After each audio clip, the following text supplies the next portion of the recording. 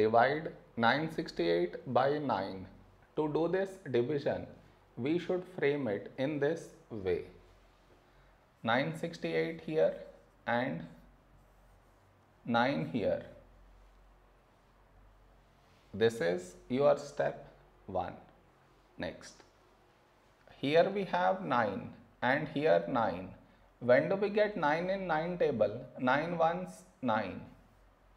Now we should subtract. We get 0.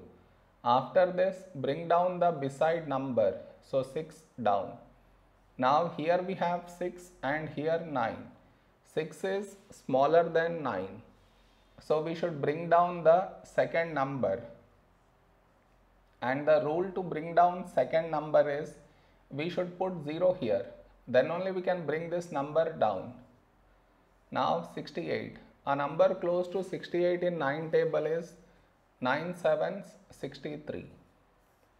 Now we should subtract. We get 5. No more numbers to bring it down. So we stop here. This is our remainder and this is our quotient.